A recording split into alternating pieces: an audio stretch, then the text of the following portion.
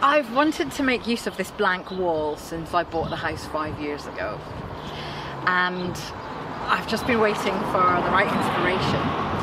And the Grand Iftar celebration that we had in Easton last year, that was hosted by the Easton Jamia Masjid, was such a powerful event where the whole community came together, left such a lasting image that I wanted to capture that kind of celebration of the whole community eating, talking, enjoying each other's company.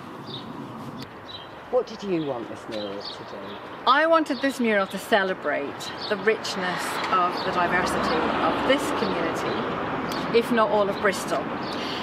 Actually, it turns out there's been a study published that says Bristol's actually one of the least integrated in terms of race and ethnicity, one of the least integrated cities in the country. So that's a finding that has challenged a lot of people in the city to try and turn that around. And this is my small contribution towards that. I wanted to depict people listening to each other and feeling listened to.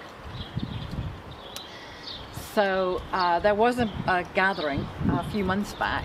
It was actually in Easton. It was the first of 4 big conversations that are going to be held.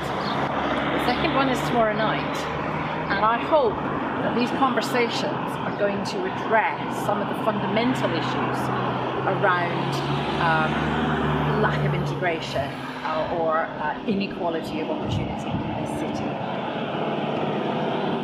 The public reaction to the mural has been wholeheartedly positive to my knowledge, and I sometimes sit upstairs with the window open, overhearing comments and conversations as people go past, and as far as I can see, people love it, especially people who can either identify themselves or their house or different parts of Easton that they're familiar with. I've also heard reports from others in the neighbourhood that yeah, people really like it. They're really happy with it. So that's great. That's what I wanted. There are some real characters up there, and some of them Andy got to know during the painting process. Some of the characters have evolved. They didn't look the way they do now, and a couple of them are people that we know. So there's a bloke across the road who is up there in a blue turban. It's a joint project. There's a bloke in a blue denim shirt that I actually met at the first Year of Change conversation, who really impressed me because he was not just talking about symbolic changes in the city, like getting rid of posted statues, real economic change and some serious economic opportunities for people of different ethnicities. And so what was it like working with Mr. Burns Hopwell? It was great working with Andy. It was challenging because we came together with quite different mental pictures.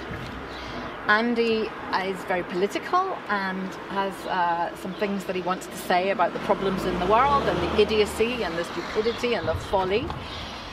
Whereas I really wanted this to be a celebration of a quality that I think already exists, and I wanted it to be optimistic.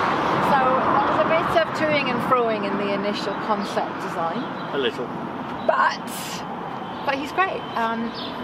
The clearer I became, and the more able I was to articulate that, maybe in verbal pictures, the more able he was to turn that into visual pictures. She's very picturesque when she gets upset, I promise you.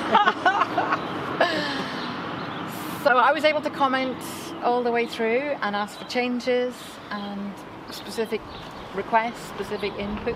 But I would say by and large, the characters, the people, the buildings,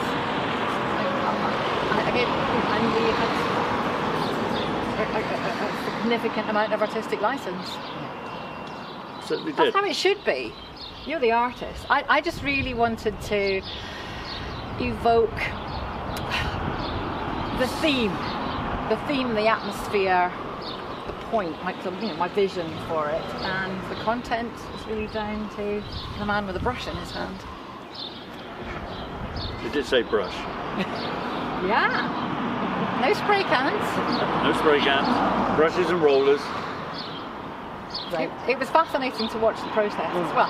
The whole technical aspect of how do you turn something that's a drawing on an A3 piece of paper into something that is, what are they? 30 by about 40.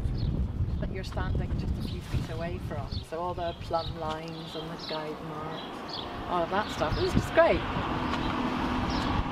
Thank you very much for your time. Pleasure.